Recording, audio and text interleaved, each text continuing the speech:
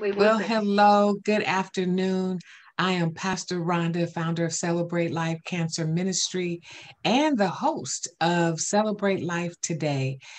We are here today to hear the story, the testimony, the marvelous work of Sister Yvonne Florence.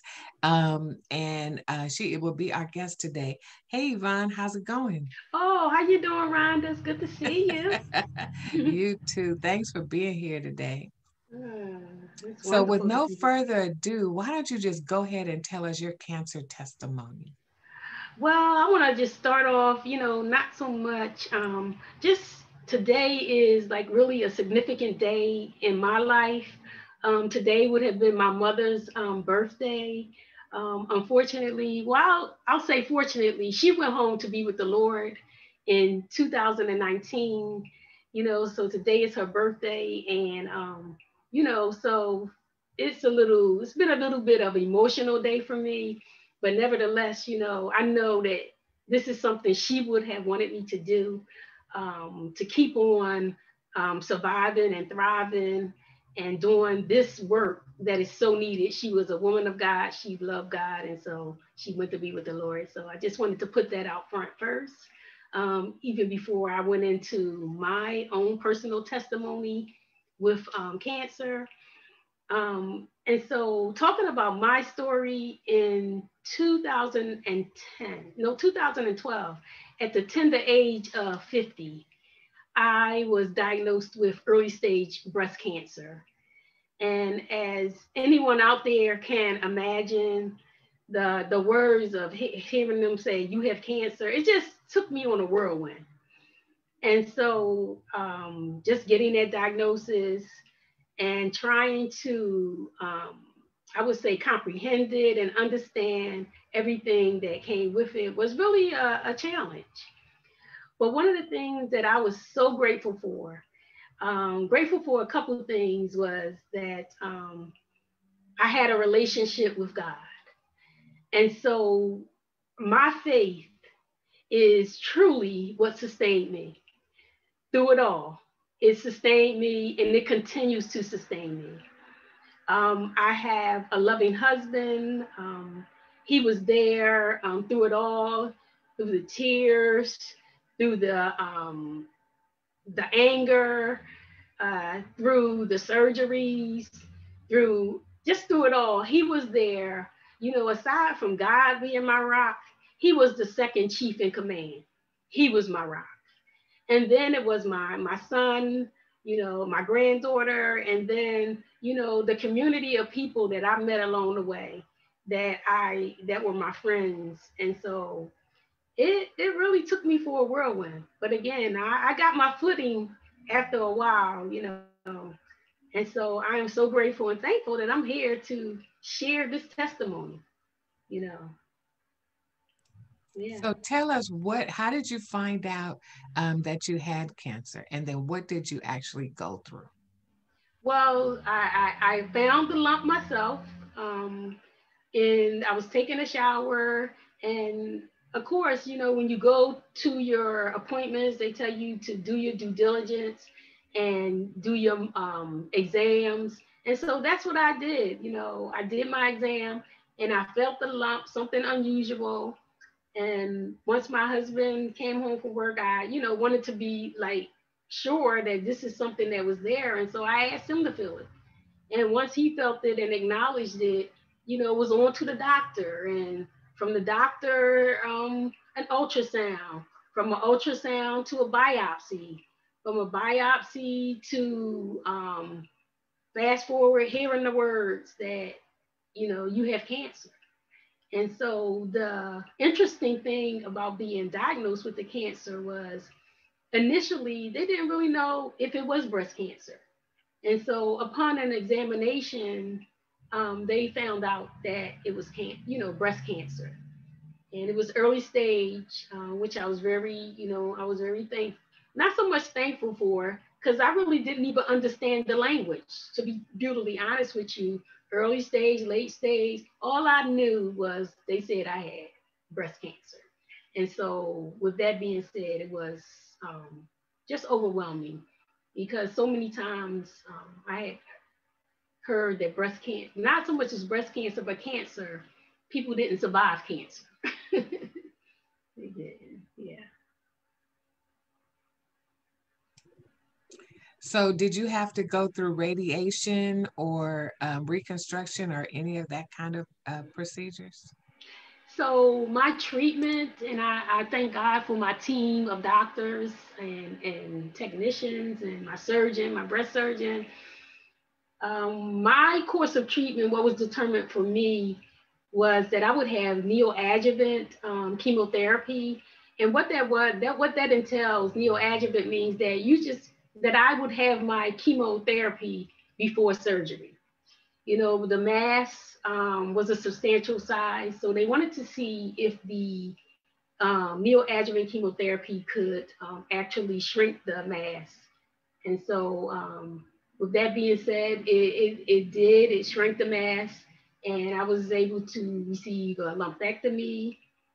And after of the lumpectomy, I received radiation.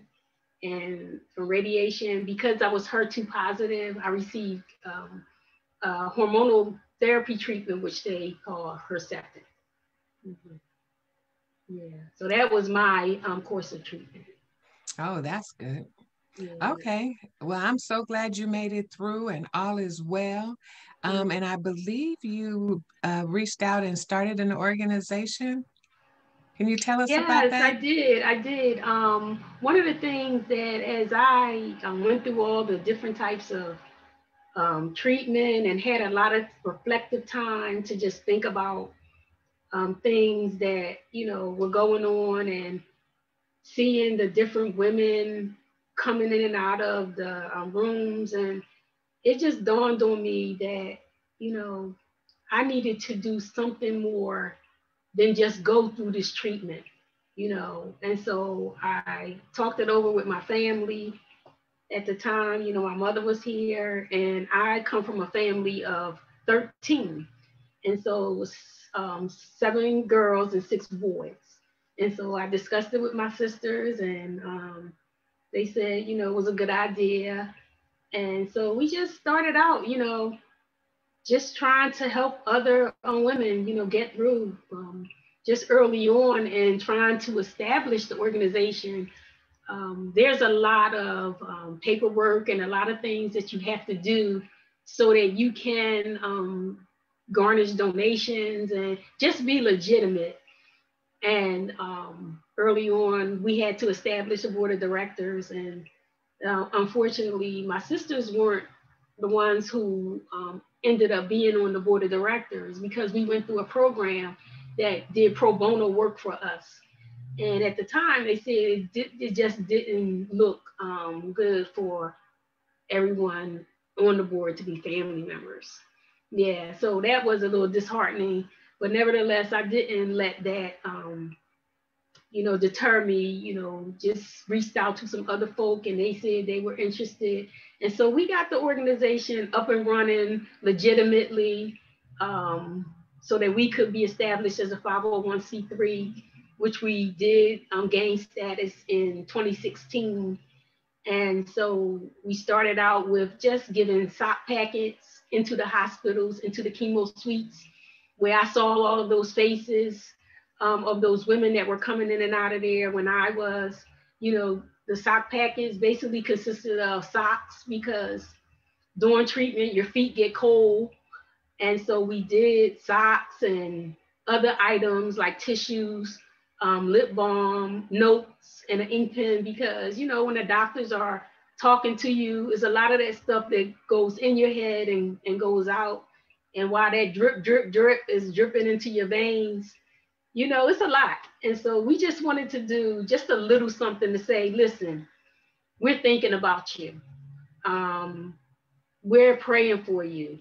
We want the best for you. And so that was our first project. Those sock packets, we just started doing them and putting them in the hospitals until we've given, I would say, approximately over 5,000, if not more, sock packets into at least 6 different hospitals in the Philadelphia area and in the county of Pennsylvania. And so from there, we knew that education was key. You know, in our community, we can't say it enough that knowledge is power. Knowledge is power to the point where we have to be knowledgeable about cancer. You know, it's wreaking havoc in our community. And the only way that we can get a foot up sometimes is that we need to know about some of these treatments, and we need to know about clinical trials. We just need to educate ourselves. So Sisters R Us wanted to be on the forefront of that. We wanted to bring education that will empower women who were impacted by breast cancer. And not only the women, but their caregivers, because a lot of times the caregivers are the ones that are the voice for the patients, you know. So we did that, and we continue to do that. And we wanted to take it another step further. It wasn't enough that we were giving the sock packets. It wasn't enough that we were doing the educational workshops for the survivors. We wanted to do more. And so we wanted to get into the clinical trial space. And so we decided that we would do community research development. And that meant that we would partner with one of the hospitals that was well established to kind of talk about and learn about clinical trials and get educated and find out what we needed to do so that we could be a part of the conversation, so that we could be a part of getting those innovative treatments and getting them not for ourselves and for our family members that will be impacted by a diagnosis of breast cancer and any other type of cancer.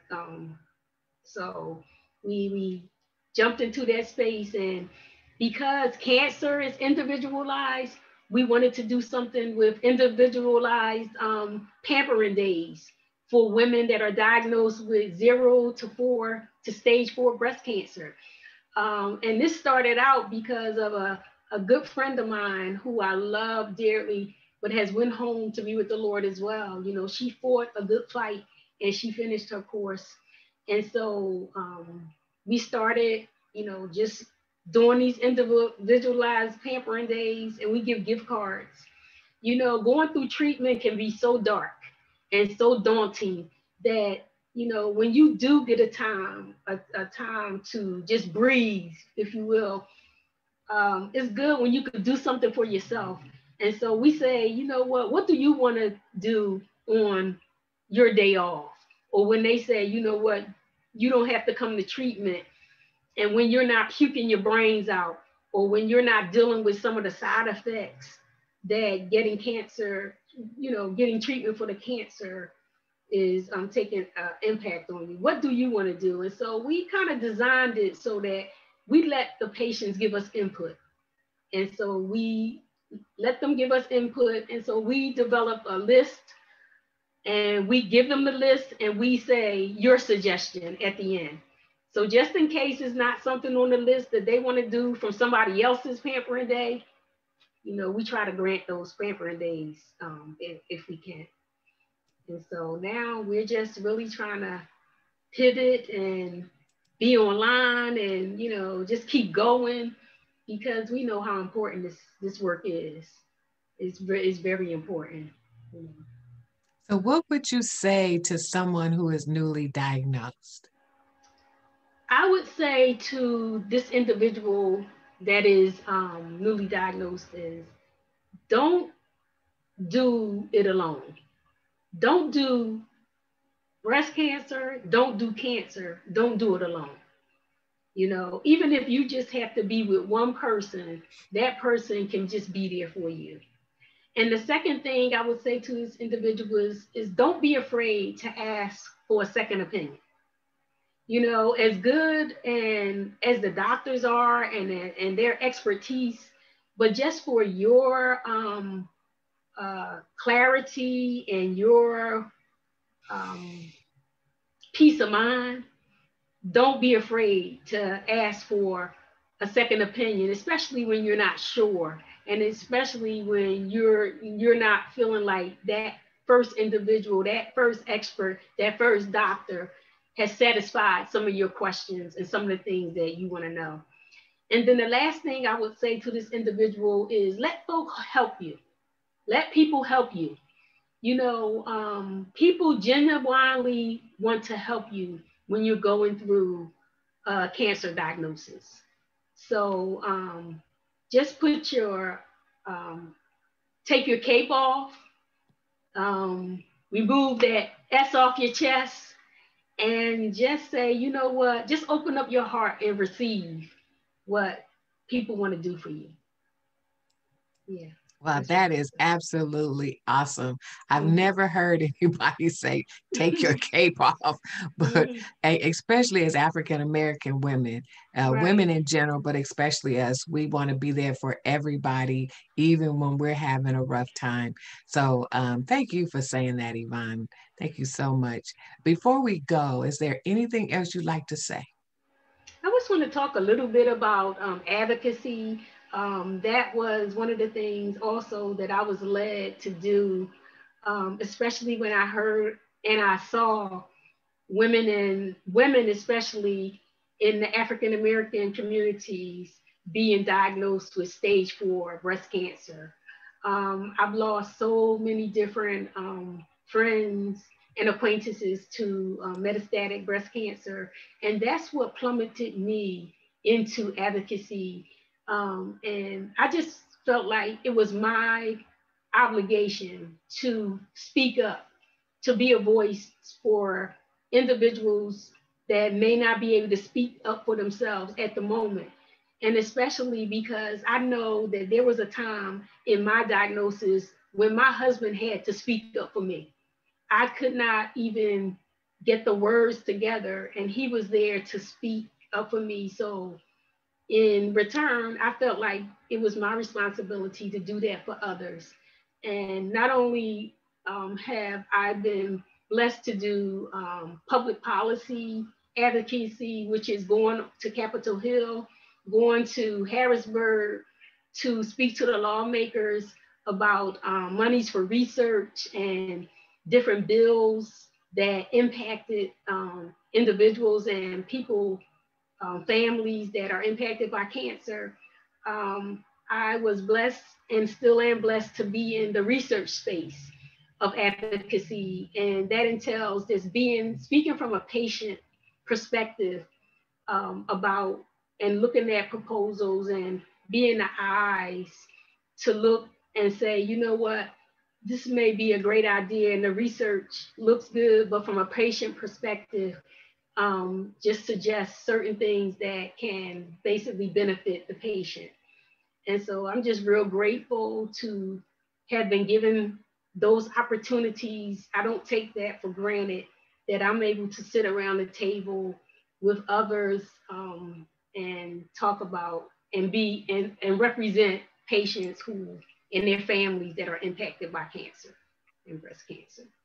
Yeah. So you can advocate on just about any level.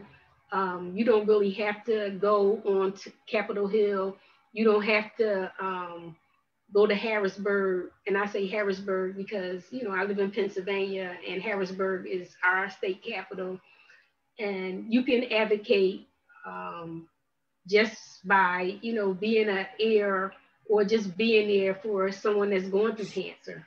You can go with them to their doctor appointments because sometimes, you hear what the doctor is saying, but you really don't hear it. So that's advocating for that person and saying, you know what, to the doctor or the healthcare provider, can you restate that in layman terms?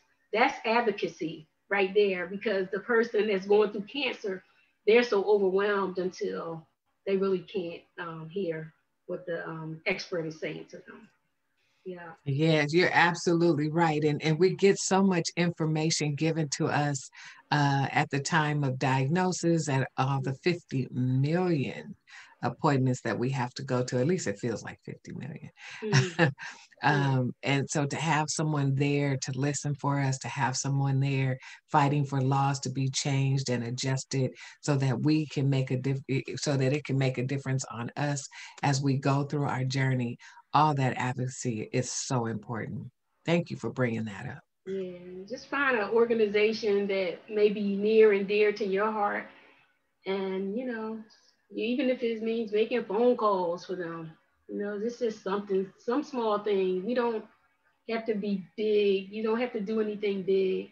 You can do it from the privacy of your home. And with COVID-19 and the challenges that it has brought, it's even more easier, a little bit easier to kind of jump in and get your feet wet and do a little something, something. And the organizations, I'm sure, will appreciate it, and the patients definitely. It's a big plus for them. Amen. Yeah, amen. So thank you for coming on and sharing with us Oh, today. you're Tell us, welcome. how can we get in touch with Sisters Are Us with Circle of Survivors? You can reach us. We have a website. It's up and running. We try to update it as much as possible, and that's Sisters Are Us, which is one word.org. And you can reach us by telephone if you want to call us at 267-244-6037. And email, what everything, any way you want to contact us, you can find that information on our website. Yeah, yeah. Mhm. Well, Yeah. thank you again. And I'm Pastor Rhonda, founder of Celebrate Life Cancer Ministry. If you're going through the journey now and would like someone to walk with you, reach out to us and give us a call at 424-258-5433. Or again, you can reach us on our website at celebratelife.cm.org. And we look forward to serving you. Until next time, choose to celebrate life. Celebrate life. Life is worth living now. Thank you.